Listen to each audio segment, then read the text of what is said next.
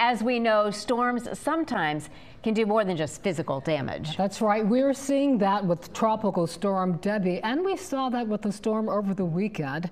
Yesterday, we told you about the damage left behind when a storm hit the area around the Franklin-Southampton County Fair. The event was, of course, canceled for the week, and as Kiahnna Patterson shows us, the damage goes further than just mangled buildings.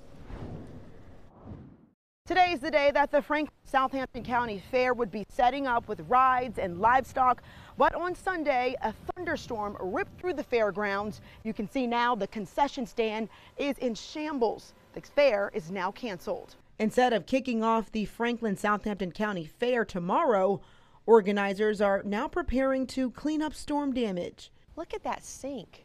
That's a sink from one of the walls. This is the first time I've looked at this angle. Longtime board member Leanne Williams says the 4-day fair is something everyone in this community looks forward to. I've been involved with this for 40 years, and that's one of our first buildings.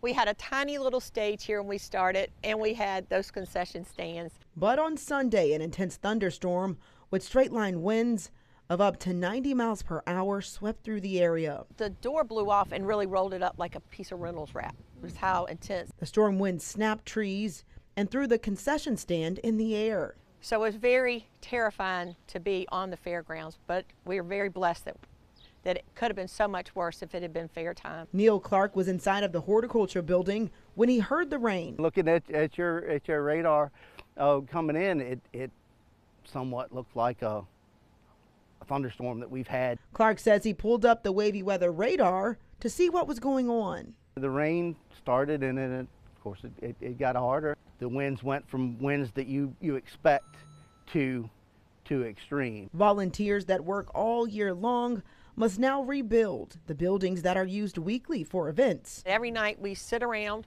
cry a little bit, and then say, how are we going to make it better? While youth and civic groups are working to find another way to raise money. Good Lord saved us.